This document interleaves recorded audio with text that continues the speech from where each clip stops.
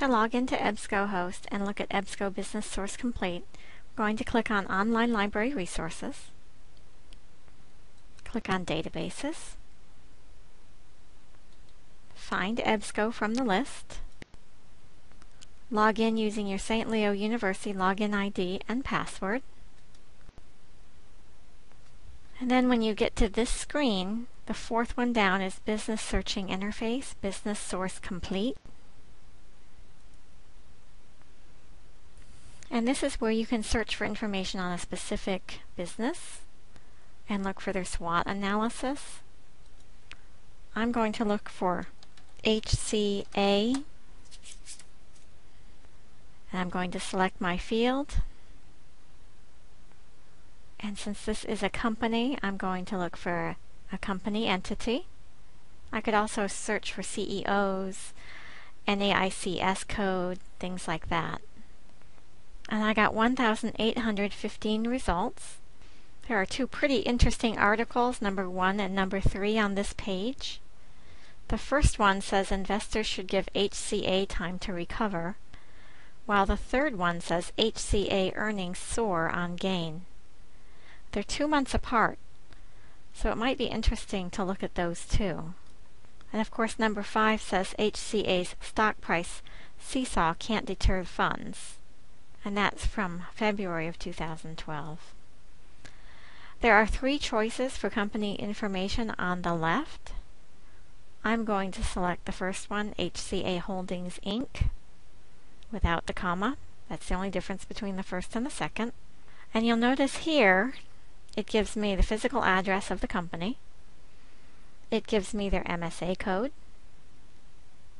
It gives me their website and revenue, and some financial information, including industry information,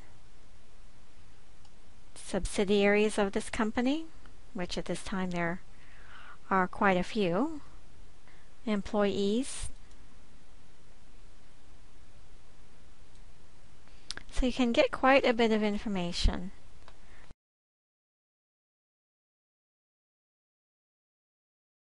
Now I'd like to find the HCA Inc. SWOT analysis, and I'm probably not going to be able to find it just by searching for the company entity. So I'm going to go back and do a new search using the button at the top left. And in my search box, I'm going to put HCA SWOT.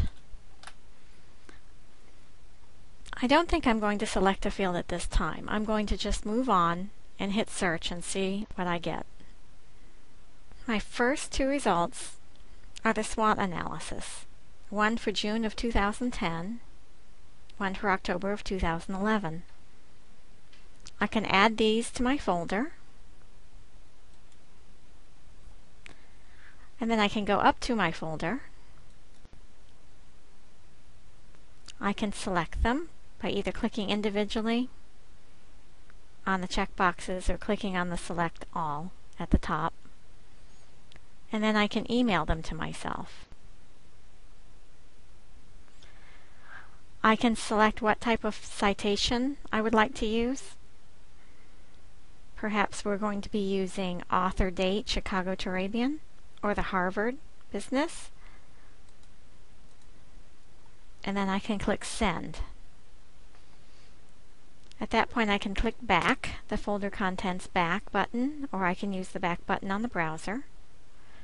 I can also just open them up here and read them. That would be my other choice. If I open it as a PDF file, I can view it and search it right here on my computer. If I don't know too much about the company I'm researching, I might also want to know some background information, some news about the company, whether or not they're being sued, whether or not there are any issues with their employees or anything like that. So I can also do a search just for the company for news. So I guess I'm going to do it as a company entity. I don't really need to have it from 1976 to 2012.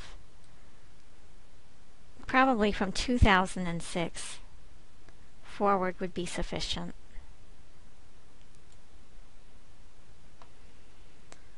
And I really would prefer full text, so I'm going to limit it to that. We have 135 results that I can go through. So I can cull through these and look for things that are interesting to me and read them. If I want to limit to my source types to trade publications, I can do that. Notice that it says SWOT analysis down here too, but we've already looked at their SWOT, so we don't really need to use that, but that is another way to get to the SWOT analysis. By limiting it to trade publications, I'm going to get rid of some of my results. In fact, it looks like about 60% of my results went away. And so you can go in through here and kind of look through each article and decide if any of them are worth looking at for the information you need for your project.